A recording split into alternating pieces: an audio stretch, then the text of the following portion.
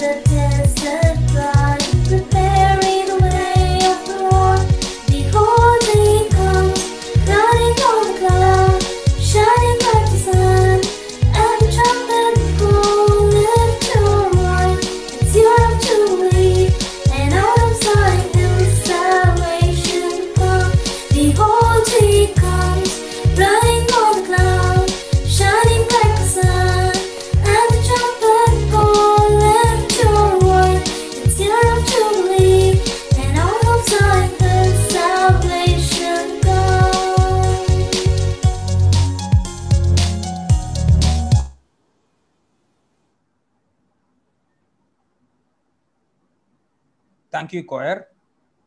I would like to call Dr. Prabhakaran Sir, Head, Department of Physics, to introduce the guest speaker of the session 5, Mr. Velmurugan N. Ramachandran Sir. Over to Prabhakaran Sir.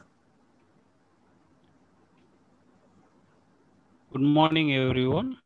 Myself, Dr. M. Prabhakaran, HOD of Physics Department.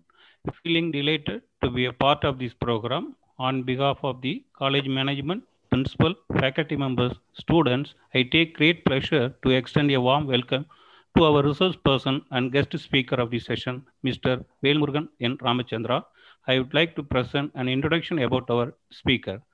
Velmurugan N. Ramachandra is a visionary leader and entrepreneur with 20 years of progressive experience in managing complex engineering and software organization for life sciences, particularly medical devices, healthcare, and pharmaceuticals. He has deep passion and wealth of understanding in core medical physics, digital electronics, instrumentation, and computer softwares. He has led many product development and research initiatives in device connectivity, digital health, connected health, and robotic space. His focus is on innovation, utilizing various imaging technologies, sensors that uses laser, IR, ultrasonics combining with software technologies like Internet of Things, artificial intelligence, and machine learning. He currently serves as Vice President of Engineering R&D in AMP MedTech, where he focuses on core digital technologies for smart medical devices and robotic products. And his academics, he completed UG degree in physics from Department of Physics, Presidency College, Chennai, and master degree in computer application from Department of Computer Science Engineering, Alagappa University, Karaikudi, Tamil Nadu, India. And he has completed graduate level coursework in managerial accounting and HR management from Harvard Extension School, Harvard University, Massachusetts, USA. So reminder to the participants, you can post your comments and questions in the chat box. Okay, now I request Mr. Velmurugan N. Ramachandra to take over the session. Sir, please. Good morning, everyone. Thanks for the warm welcome and invitation for me to talk in this prestigious occasion. And thanks to Dr. Parmala and Dr. M. Prabhakaran for inviting me here. Without further ado, let's get started with the session. Today, I'm going to talk about digital advancements in biomedical devices. Let me share the screen.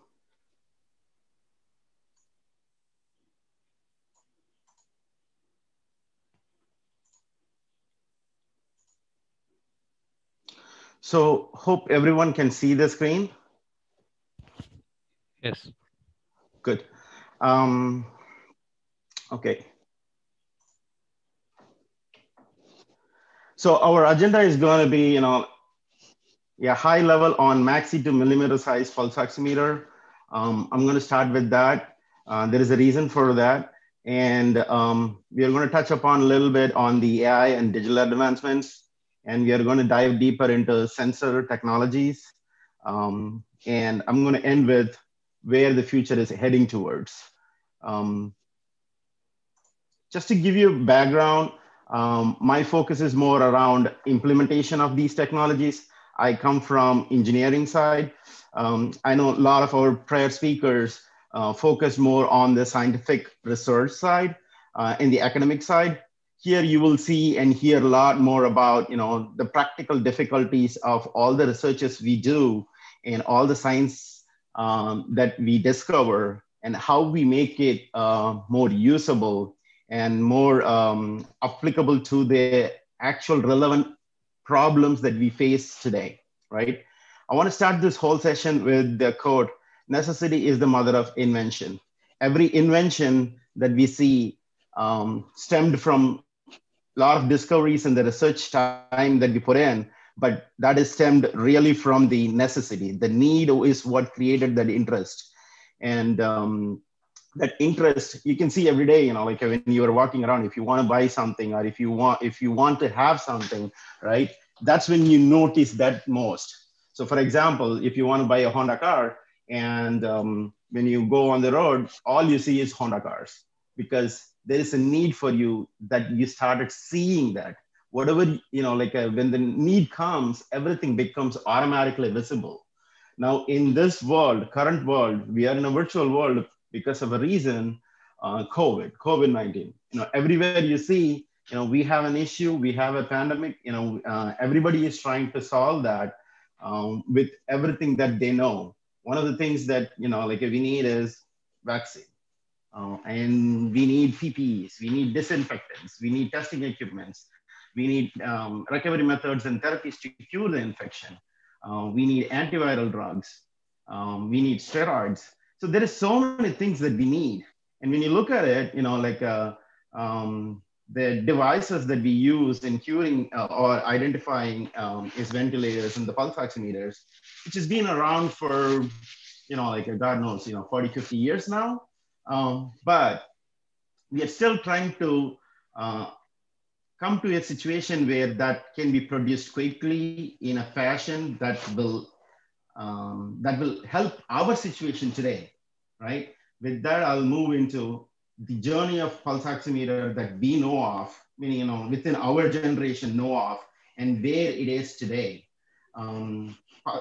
Most of you know pulse oximeter is a device that measures the oxygen saturation in the blood.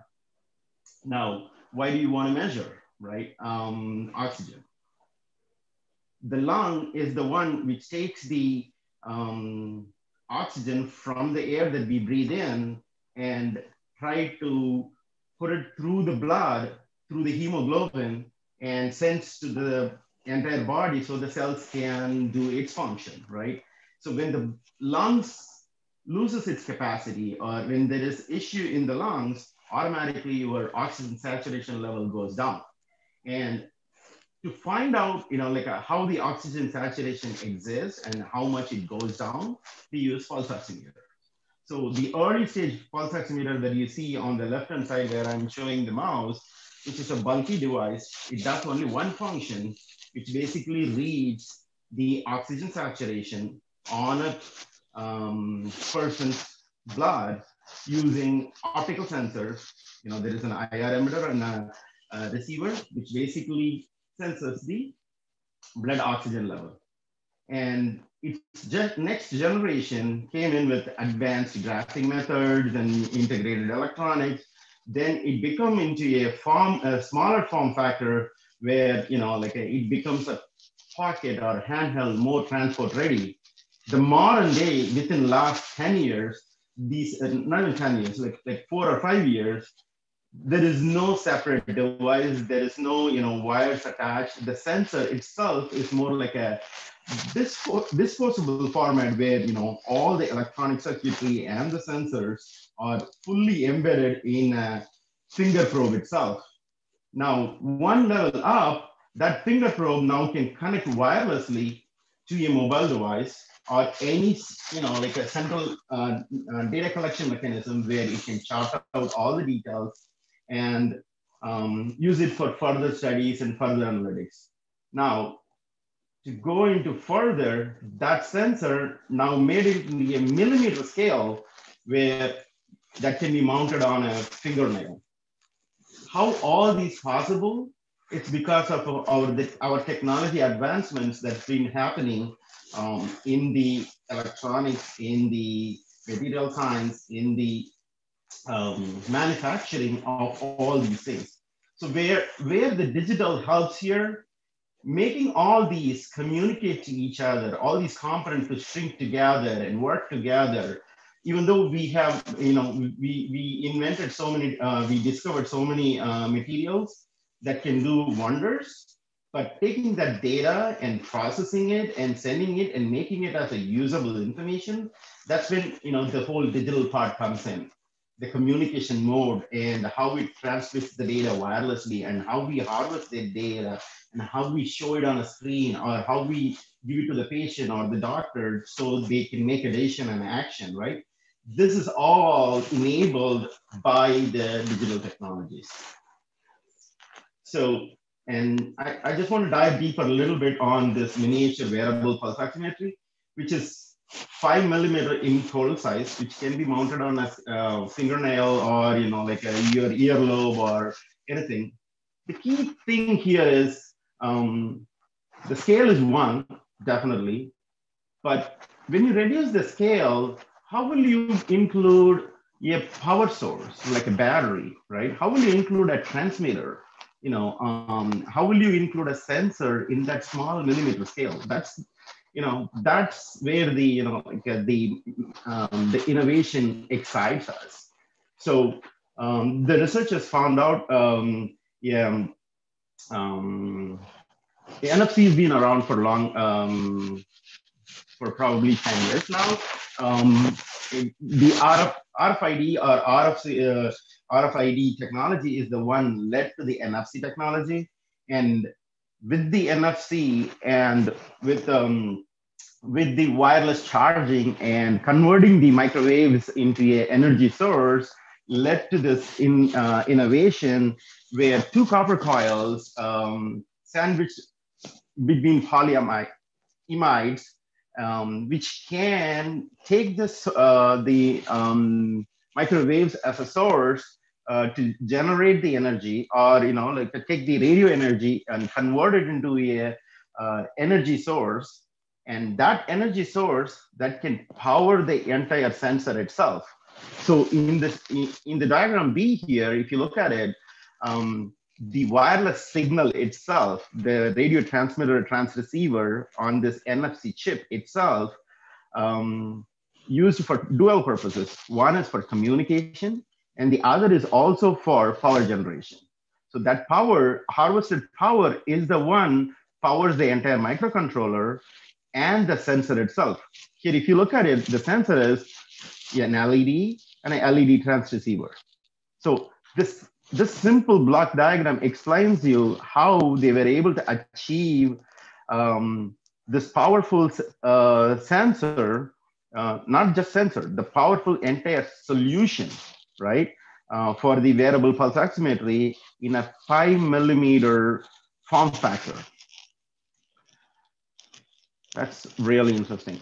So now, okay, let me go back a little bit. So with all these inventions, right, we are getting so much of data. Now, okay, we found a chip that is so small, but how one will read that data and how that data will be, visible to a doctor or a patient in this case, right? So that's where the digital technology comes in, and where the data is being harvested by a nearby microcontroller or some kind of a mobile device, which can chart out the data and show a vital information graph where doctor or another device or another algorithm or maybe a AI computer program that can make an action on the next therapeutic execution, right? So for example, based on this, we need to make an adjustment on a ventilator. For example, the oxygen level goes down.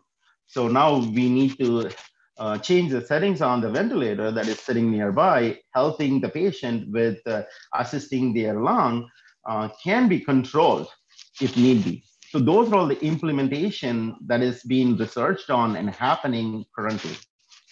So to help, I want to touch upon a little bit. Okay, so now I'm going into a lot of computers, but even though, like I intentionally wanted to stay away from computers, and I don't, based on the topic of the session, the computers, the theories that we use in the computers and how we analyze this data is nothing new to physics. This is nothing but a computational physics, and the that where a lot of that Monte Carlo methods, which is basically the analysis of randomness and creating a deterministic view on a chaos, where basically what it means is, like a Monte Carlo method did a lot of different models and methods and techniques used to identify some kind of a pattern on a chaos. If the data is very random and if the data is very erratic, where you can use regression methods and the statistical methods to cluster the data and create a pattern and make sense out of those, right? With those increase in focus, we are using even the, like a minimalistic sensor, which with a lot of errors, with a lot of imperfections, we can make a usable sense. So when it is combined with right algorithm, we can even learn and identify what data set is useful and what data set is not useful, what is a false positive and what is a false negative, so that the system can pick up what is needed for that application process. So, and when these data is connected with the embedded processor or sent through a cloud environment where these data can be used and form a nice visualizations or actionable insights, which could help us to solve many real world problems, which we will see in coming slides. So one of such things is, like advancements in medical imaging. So we have these sensors. I'm switching gears from a simple sensor to a complex imaging where, whether you're using an X-ray or a MRI or X-ray or MRI, we have complex images, tissue images that is taken out. And those images are very high resolution. Those images are very, let me put it this way. It has multiple structures. It is hard to analyze. And AI has proven that it can analyze very successfully using deep learning or semantic computing or neural networks. These techniques are thought to mimic human-like processes. When we say human-like processes, it is almost like how humans think in their minds. It is not like a pure mathematical model where we used to use if then else. Rather, it is more of a pattern matching and a selection and negation process. So in case of medical imaging, there is a lot of advancements has happened where we use today, like a 3D imaging from a computer generated 3D imaging from a low radiation 2D images using a technique called tomosynthesis, which is basically, like generating a 3D image based on multiple slices of 2D images. And the computer vision is another segment where, combined with AI-enabled technologies, these images can be analyzed by the computers that can detect even the malignancies that cannot be seen through visible eyes. Some of these images are highly, highly zoomed in, where we take it with very high resolution cameras. Still, the cells and the tissues or the calcifications is very hard to notice by the human eyes. Where if you look at like from a 2D image, the segment that you can't see here with a 3D image, you can visually identify with the greater precision. And the same technique can be used for classifying good cells versus bad cells. And that helps in a lot of new methodologies on cancer detection, whether it is a pathology slide or whether it is a mammogram X-ray. The AI can help us to identify, classify, and sort out the anomalies that we see on those images. With that, probably I'll move on to the modern day sensor technologies. We are in the era of digitalization, where nanomaterials are used as sensors that can transfer vital signals, which we saw earlier, right? In that case, it was not a nanomaterial, rather it was a LED and an optical receiver.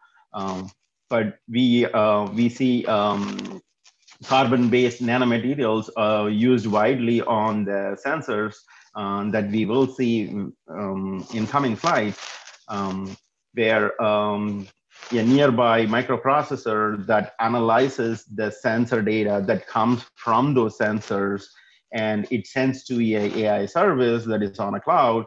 And now the whole process completes, the data collection completes. Now the AI cloud service could send an action back to the device saying, okay, do this, or send an electrical signal, or create an electrical impulse. That's how the whole solution is being implemented in today's medical device applications. And these kind of advancements are possible because we have made so much progress on the electronics, where the packaging of electronic wafers or the chipsets in a micro scale is doable today. There is technology exists to create, like wafer level packaging, or CSP, the chip scale packaging, or exists today, that where you can make chips which is a nanometer size, or you can make chips that is like a millimeter size that can be embeddable. The optics technology has increased that the entire optical package can be implemented on a SMD chip. So, we remember the days, like there is convex lens and concave lenses that you put it in the focal points and all, right? And then, there is a light source, and there is film or a sensor that captures. Today, all those mechanisms can be captured in a single package with a nearby computing power, a powerful microprocessor, everything together packaged in a single package that is mounted in your normal cameras. And even more powerful, like in a small capsule that can be swallowed inside. And the material science has improved that, like improved in the sense that there is so many new inventions that we see in a later slides, where certain detections, even at a very micro voltage ranges, detection is possible. And a complicated polymer-based batteries are possible to power these devices. So now sensors are more reliable, highly sensitive, smaller in size, and combining all these with the computer technologies that we have, coupled with AI and ML, we can do wonders in medical device. And when like all these research and science becomes a usable product, it has to go through this commercial viability. A lot of things, still sits in the lab because, to implement into certain formats or form factors is not possible yet. We are still working on the technologies, how to pack these or how to, make it viable in a hospital setting or make it viable in a user setting. We are going to see some of the key areas that is considered before a technology becomes implementable and make it commercially viable. One is obviously, biomedical devices by the name, like it has to be in a hospital setting or be with the patient or be on the body of the patient, right? So the overall size plays a big role there. So with advanced microscale packaging technologies that I spoke about before, the nanometer scale chips are possible with complicated electronic circuitry that you can package it in very teeny scale and put it into fully functional capsule and sent through the body, right? And when we saw in the small scale pulse oximetry where how the power source to power all these sensors, how much vital it is, that is a key consideration to make a product commercially viable. So like there is some, I hear some noise. You can mute. Okay.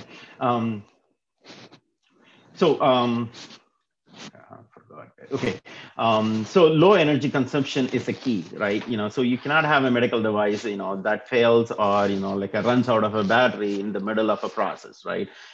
So having a power management or low energy consumptions is a key to pick a sensor technology that is used for medical grade devices. The next key important point is, like a reliable communication. So all these sensors collect vital data from your body or, the environment that is in, some of them inside your body, some of them outside your body. And it keeps on collecting vital information. That vital information needs to be sent to be processed or to be, like used by the user. In some cases it is patient, in some cases it's a doctor, in some cases it's another system or another device that uses that data to make an action, right? So reliable communication, in most of these we use either like a storage based data communication where the data is stored until it is accessed. Then in some cases we use wireless radio. And wireless radio technology has came long way from the days, like we need to have like a 20-foot antenna in your house to even receive a radio signal, right? Today, the radio signals are so much, we have technologies that we can communicate locally in a smaller range with a powerful fidelity. And far away through satellite communications where we can communicate without loss of signal, right? So in most of our examples that we will see from here on is mostly around Bluetooth. Bluetooth is for a long range and a huge data volume or a large data sets. And BLE, which is a Bluetooth low energy, which is basically for a short range, for a smaller data packet sizes, like if the data volume is small, or if you're collecting a few sets of parameters, Bluetooth low energy is a best option because the energy consumptions towards BLE is very, very less. And NFC is like almost like powerless, right? So you can have NFC where you don't really need to have a high powered radio package built in. The NFC handler itself can handle, transfer of the signals. So another biggest thing is, like we are creating all these complicated, electronic circuitry that communicates with each other, having a battery and having a chemical components. The safety and security of these devices very, very important. The safety from, all the chemicals or all the components that goes into these packages, and also the security of the devices in terms of how it communicates. You cannot employ a pacemaker that is, hackable from outside, where, your neighbor is going to have the control of when you will die, right? So that is key important thing when we design these packages. So now let me switch gears on where, like with all these in mind, like where the technology is going towards, where are we today? And one of the greatest inventions in material science is the biodegradable electronic circuitries, or like in other words, resorbable chemical compounds, which can be used to create electronic circuits. So there is a lot of research going on using those components and using those electronic sensors help identify the brain function, how the brain stimuli happens, and when there is a neurological disorders, how we can identify those and help to make either cognitive functions to work, or like a suppress a stroke. There is a lot of things going on in that area. Today, like we have sensors that sits outside the body and sends a signal inside the brain through a connected tethered wire to send the electrical pulse, for brain the epilepsies or the stroke that happens in the brain, right? But these can be transformed where it is more like a implantable device using these sensors. And there's a couple of innovations that interested me very much is in this area is one of them is neural dust by Michael Marbis, co-author he's the co-author. This is it's a research project from UC Berkeley. This was, I think, if I remember right, the paper came out in 2016, where they invented a small circuitry which contains a transistor and a piezo crystal and encapsulated in a polymer, which is biocompatible, obviously, which doesn't need power from outside. The ultrasound, the piezo itself will generate its own power that can power the entire sensor, and it can record everything that happens around the sensor, so whether it is an electrical signal or movements, it can record those. So this is a game changer in this because this is the scale of this is is like a sand size. It's like 1 millimeter cube in total, where this can be like injected or taken like through intravenous or implanted. And because this is totally biocompatible, there is no issue of rejection, and this will opens up opportunity for creating the entire telemetry of our body function. So the other interesting discovery is fully biodegradable or fully absorbable, reabsorbable chip, sensor chip that can be implanted in brain. So if somebody goes through a brain surgery, or if they have a neurological disorder, today, we keep sensors inside and, like study them, and we take the sensor out once everything is cured or whatever, right? So this, like you can implant it and use it for your purpose. And once, after the time that, like you wanted to study, you don't need to really take it out, because this can be totally absorbed by the body, by the body's natural metabolism, which means, so whether it is electrolysis or, through absorption, the materials that is used in making this chip can be dissolved by our natural body functions, natural metabolic functions. So with that, I'll switch gears in terms of, okay, what is wearables, and, where we are in the wearables world, and why, we see, like a big burst of wearables in today's market, or, everybody has some kind of wearable, you have Fitbit, you have smartwatch, even, for example, you have a phone, that detects your body movements, it detects your, activity, in what and all possible, using those, right? See, from the beginning to now, if you look at it, the trend is, like most of these sensors, or most of these, medical device are has shrunken in its form factor, lot, so that it is easily, mobile, and, the power consumption's gone down, the size has gone down, it can be put in a smaller package. Those are the reasons why wearables is coming out more and more. And today, if you look at it, we have chronic problems in the developed world as well as developing world.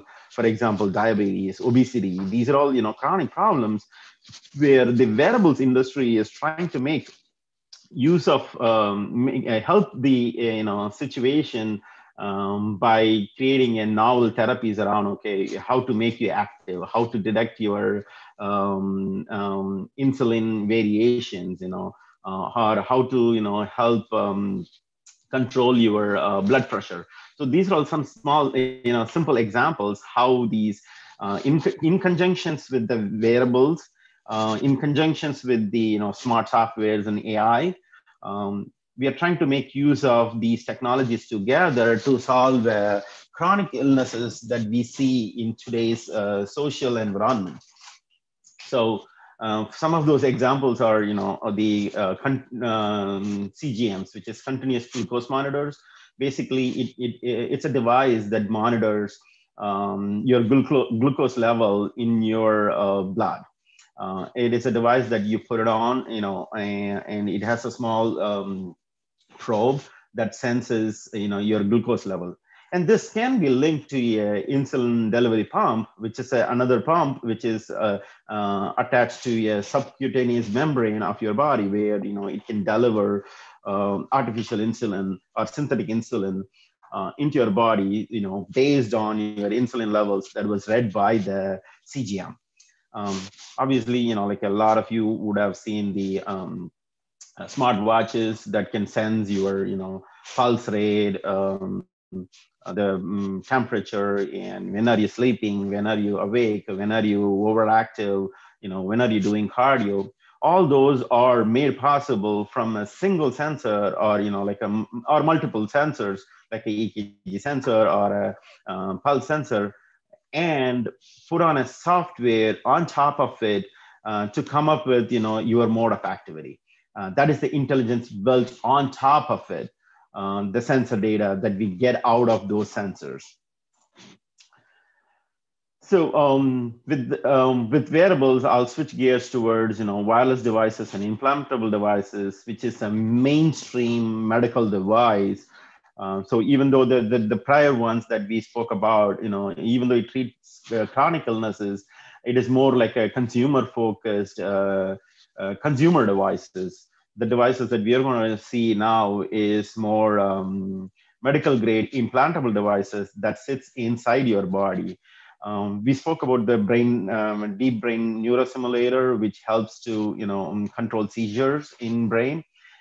which is what we saw about the neural dust and the other implantable sensor that is bioresorbable. This was probably an earlier version where this device is implanted inside, a wire comes out, and where like it can be programmed from outside wirelessly. The other one that probably a lot of the folks might have seen is the cochlear implant is a small electronic device that electronically simulates the hearing nerve. That's basically a device that goes around the ear, sitting outside, and there is a probe that is connected, which basically stimulates when there is a hearing issues. Then this is a gastric GES, which is a gastric electric stimulator, which is implantable, used for like people who have very nauseating conditions. Like it stimulates the and suppresses those, and it is also used for weight control. We spoke about implantable insulin pump, the insulin pump that fitted outside as a wearable, and this one is a pump that is fitted inside. Basically, the delivery mechanism of the insulin itself, is inside, and it is tethered through a pipe or a capillary where the outside insulin is pumped through the tether and delivered subcutaneously or under the tissue. The other one is foot drop implant, which is basically helps for people who have dragging legs, where they could not lift the leg at right time, so their legs will drag. This foot drop implant basically stimulates, and helps them to lift, initiate that lifting action so that their foot will not drag anymore. And and there's various other sensors that I did not touch upon. We have a very short time, and definitely there is a lot more interesting sensors. Here, the knee sensor, which is also called a ortho pressure sensor, basically used for understanding how much pressure you put on a knee, or how much pressure is, or various parameters around like how to stabilize your knee, post your knee surgery, or like when you have some kind of arthritis condition where your kneecap or the bone around knee is eroded. So all these devices, when you look at it, it is all possible because we have various digital technologies where it communicates from an outside device, or harvest some kind of data, sends it outside, and that is used and processed to create a therapeutic action. So this is another area that's been, in vivo capsules is another area, like a packaged type of sensor capsules is gaining a lot of momentum in recent years, where people might have seen, like those endoscopies and various methods of, contrast agents and drinkable drinkable materials where you use to identify certain abnormalities in the GI tract or stomach, or some tumors or ulcers, to identify those, or in general any abnormalities in the GI tract. We used to do like extensive preparation and do either a radiology X-ray or do a endoscopy, which is a tethered application. We have more and more sensors in a capsule format, in a capsule format where it can do different functions. We have LED based spectrometers which can analyze. There is a small window in this capsule. Essentially, the chemical compound or the juice inside the body can go in, where it can analyze through the spectrum analyzer from the light source emitted by the LED, and records those information and sends out so that we know what is happening inside. Color sensing capsule is another. Basically, it is a TFT module which sensor. It's almost like a camera module, but it can sense different colors when it is combined with color contrasting chemicals. It can highlight certain areas of the tissues or certain elements around path where we can study and identify what is going on there. The electrochemical sensing capsule is another one. It can find out the electrochemical properties. So optical coherence tomography it's a tethered application. It's an OCT capsule. Essentially, it is connected to a sensing and light source outside. It's almost like a swallowable endoscopy. And obviously, ultrasonic imaging, it is similar to the regular ultrasonic, except that it can reach to the areas where typically we may not be able to reach from outside the body. So with all those, let me give a summary of where the future is heading with all these sensor technologies and with all the technologies that we have in hand. The future key areas is heavily focused today are the flexible and transient electronics, which basically talks about all these flexible nanomaterials and the polymers that's conducting polymers that is being created is used for creating sensors that can be put on as a skin patch or can be put on implanted inside a tissue, where you don't need to worry too much about flexing it, or the stresses of those will not cause issues in terms of what data it collects or what data it transmits, or it's in an overall function, right? And for example, the advanced nanomaterial science, the advancements in nanomaterial science and nanomaterials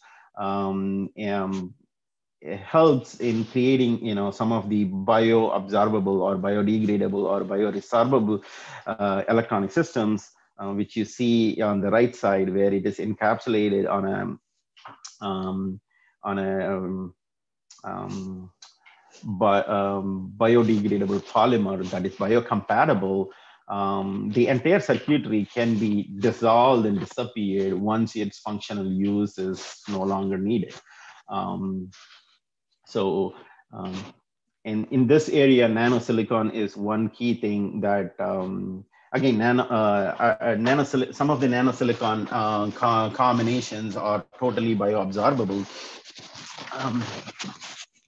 So that's another thing, is used to create some of the devices, the implantable devices in this area. The another important area, there is a lot of research going on, is the energy harvesting devices. So on the right, you're seeing, which we saw on the millimeter scale pulse oximetry also, is the device powers itself. That means it harvests the energy in the components that it uses, so that it can power the microcontrollers or the circuitry associated with it. So the another area where there is a lot of future research is invested in is the polymer-based battery technologies, where for a medical grade device to be functional, we need to have consistent and reliable power source with various polymers. In the lithium-based polymers is used in longer lasting batteries and enhanced battery technologies, where the power sources can be more reliable. And obviously, the embedded computing technologies, where the systems that can process this data and make it more usable, actionable, right near where it is being captured. So not necessarily, you have multiple points of communication before it gets processed. Most of these packages have embedded microcontroller there itself, so that the raw signal is being processed there itself, and um, any noise or any the abnormalities eliminated there itself. So I'll with that I will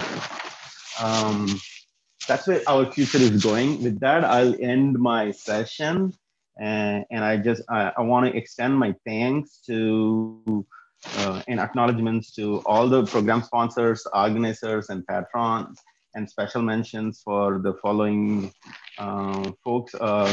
The Chief Patron, Chevalier Dr. N.R.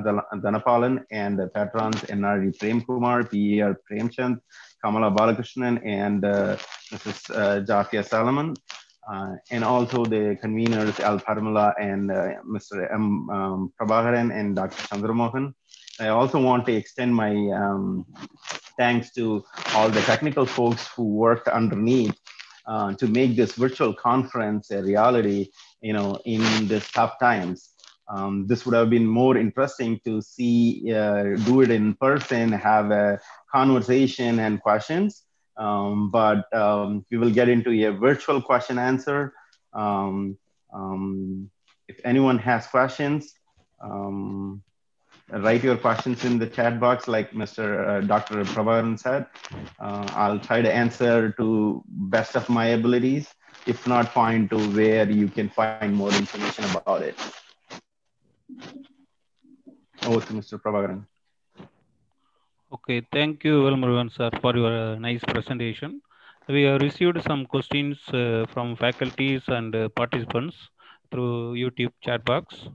The first question from microbiology student from our college. The question is, in future medical devices are smarter than today, how it is help for medical professional carriers?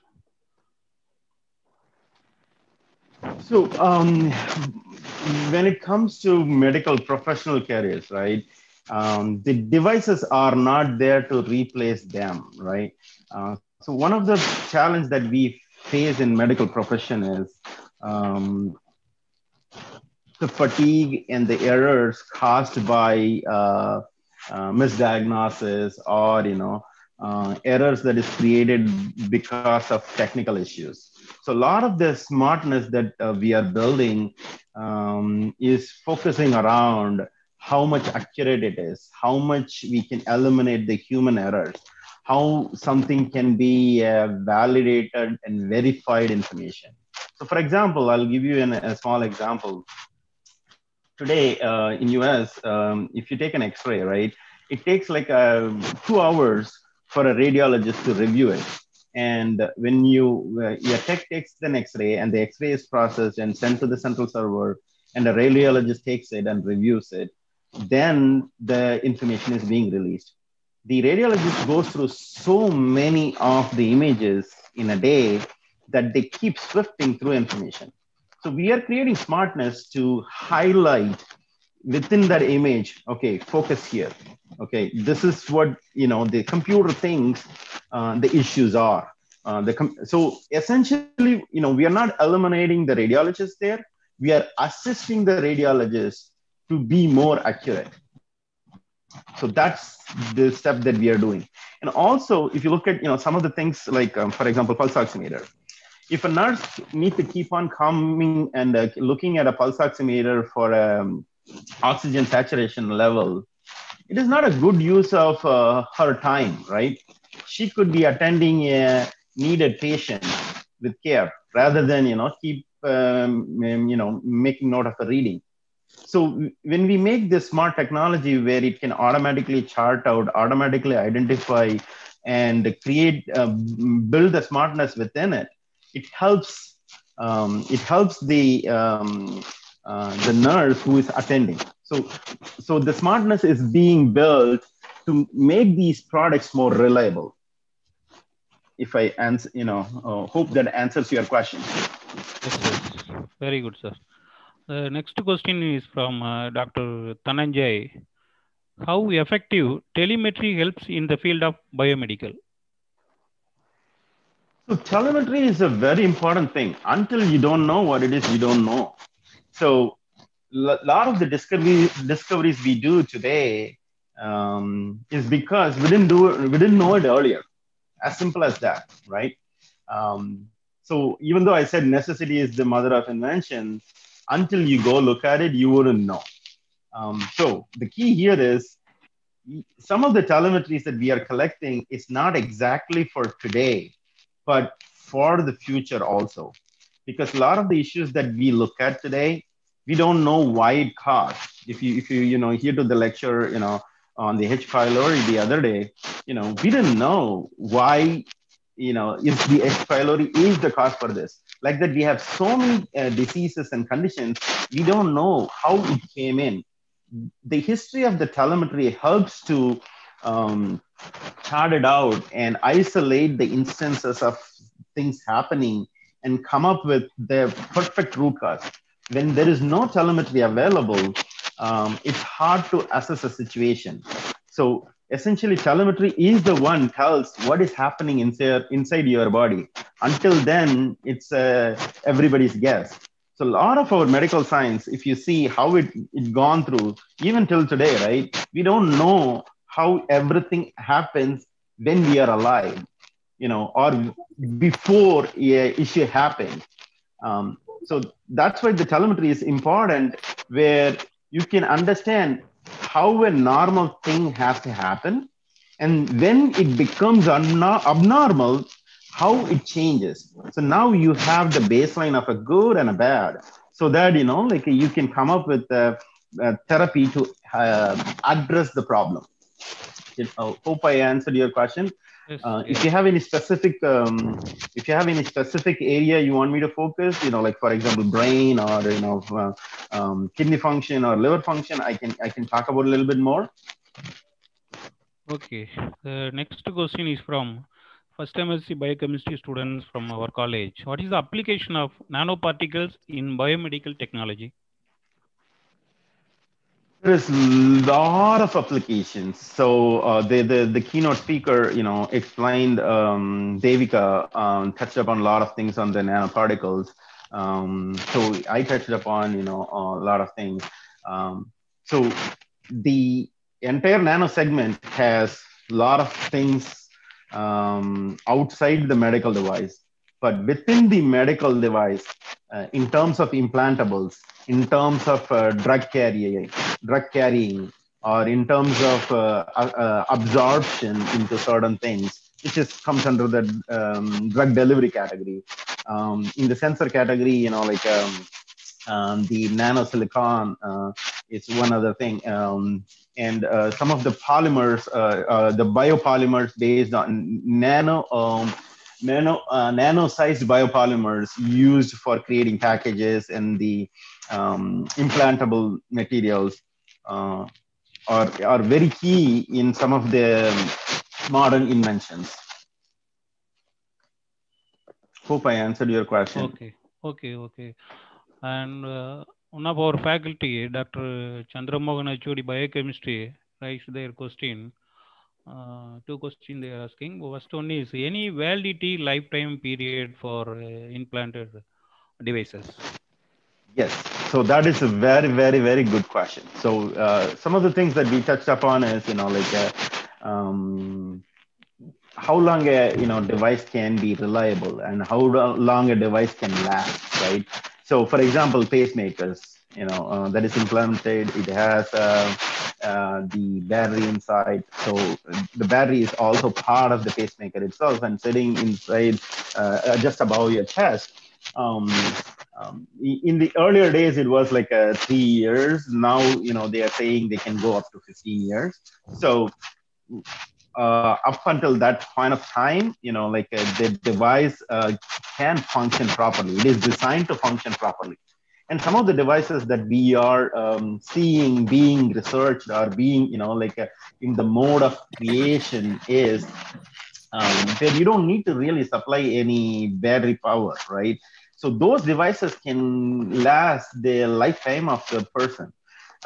In some of the sensors that we saw, like the ortho pressure sensors, or the the sensor that is used for measuring the pressure, or the weight or the balance of the knee or the joint, is used until the design, because every knee, every joint replacement is custom designed. So until your knee is being designed and manufactured, you need those readings. So it is temporarily placed and taken out once your new custom knee is manufactured. Okay. So so to answer that question, each device has a different designed to have a different life expectancy. Okay. His second question is, any specific nanomaterial is used for, which is used for glucometer? Any specific nanomaterial which is used for glucometer? So the sensing of the actual so I think you're referring to, when you say glucometer, the CGM device, the glucose monitor itself. To my knowledge, it's more. I think I have to refer back. Maybe I'll give my email. I'll check it on and I'll respond you back. To be honest, I don't know. Okay. The one more question from Dr. Harini, Assistant Professor, Department of Biochemistry. What are the new research trends in medical electronics, particularly COVID-19? So originally thanks for the question. Originally, I had a lot of discussion points and a lot of material around the medical device that is specifically for responding towards COVID-19 situation, right? So there is two major devices that is used in this situation, is the ventilator and the pulse oximeter. For the time and to reduce the content, I removed the entire ventilator aspect.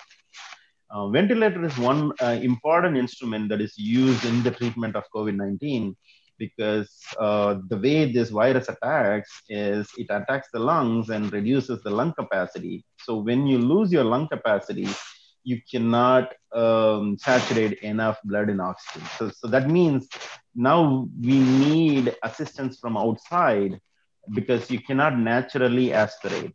You need help in breathing. So ventilator is the device, and this ventilator has been around since probably 1860s. The oldest ventilator is like people put the person who is sick inside a box, and they create a mechanical ventilation by creating a negative pressure in the box and releasing it, so that that presses and relieves the chest. So it is almost like creating a manual respiration. Then it got improved on, and now we are at a mode where our electromechanical ventilation is good enough and smart enough to identify what patient is doing, what is their respiration cycle, what is the tidal volume, and how to adjust the oxygen flow. Everything it can smartly identify and do it. So that's why those ventilators are very costly, and within this last 8-9 months, there is so many researchers, scientists, students, and many organizations stepped up and took the basic concept of positive air pressure ventilation and with various assisting modes, they came up with the traditional mechanical ventilation in a small form factor. For example, companies like Mahindra or Dyson or GM, started producing these. It used to be called like a portable or manual resuscitator. It's like an ambulatory bag. So they tried to come up with the quick, cheap ventilators to cater the mass need for COVID-19. Other than ventilator and the pulse oximeter, I don't know any other specific device, unless otherwise you have an underlying condition like a kidney issue or a diabetes, then, like our liver function issues, then you might need a different devices. But these are all the two major devices that I know. The third one is on the diagnostic side, where the CPR test and the protein test, like creating those lab tests, right? There is a lot of existing devices recalibrated, and new reagents are created to analyze the samples collected, and to find out whether somebody is infected with COVID or not. So there is a lot of developments going on the diagnostic side of it. But on the treatment side, to my knowledge, mostly the ventilators and the pulse oximeters are the ones heavily used. Did I answer your question? Okay. And yes. One more question from Dr. Ramya from Department of Chemistry of our college. What are the challenges for biomedical device and circuit design? So today, if you take implantable, the key is the biocompatibility, right? So we touched upon very lightly, when you embed something, you need to encapsulate into, biocompatible material. So that is one thing. There is a lot of research happening in that area to make, many biocompatible plastics and polymers that can, make these devices embeddable. Outside of that, if a device is outside, making a reliable circuitry, for example, creating the circuits that cannot corrode, in abusive situations, making a device that is more sensible to if in a wet conditions. Those are all other challenges which we have proven technologies how to coat electronic circuit. Most of these devices are gold plated, so it doesn't corrode, and coated with the moisture resistant barriers, so that it is good. The other biggest problem that we face is the battery capacity. Creating a reliable power source. If we had unlimited battery capacity, we will have a lot of devices, life-saving devices that people can carry in their bodies, and they can live longer. Today, because that is not available, we are keeping them inside an hospital, and typically we call it as life support systems or critical care systems, where they are tethered to a device where they are not movable. So those are some of the challenges that comes top of my mind, but I'm sure there is more. Okay. Any more questions? Dr. Prakash? Yes, sir. I'm audible, sir. Audible, sir. Can I ask a question, sir? Yes. You can raise your question. Yes, sir. I found that this presentation is too good. The speaker covered almost all the biomedical devices, particularly VA sensors. But I have a question to the speaker. The cost-wise, VA sensors are how costly, or is it affordable for the third world countries? Like that only I wish to know. So, but thanks a lot for the question. It's a very good question. So I intentionally, did not include cost in the commercial viability.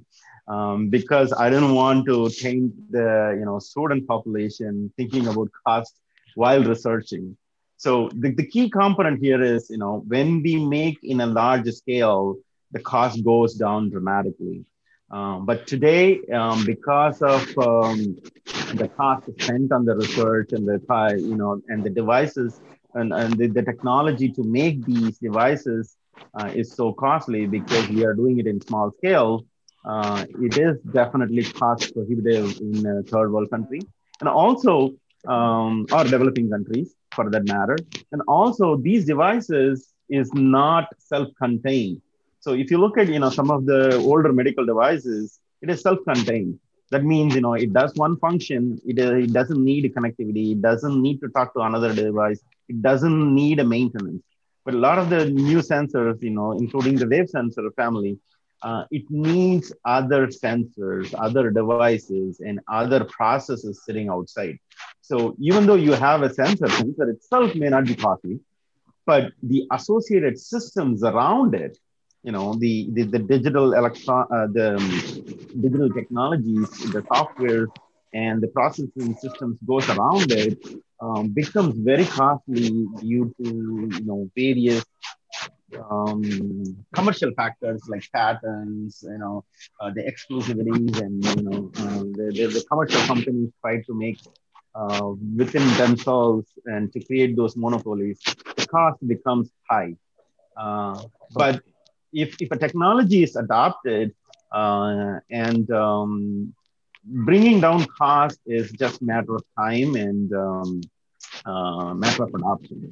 So the more we adopt, the cost will be nothing. Thanks, sir. Thanks for your answer, sir. I'm happy with that answer. I also appreciate you for covering all the biomedical devices in this presentation, sir. Thank you very much, sir. Thank you. Okay. Due to time consuming, we conclude this session. On behalf of management and my personal thanks to Mr. Vel Murugan for this wonderful session.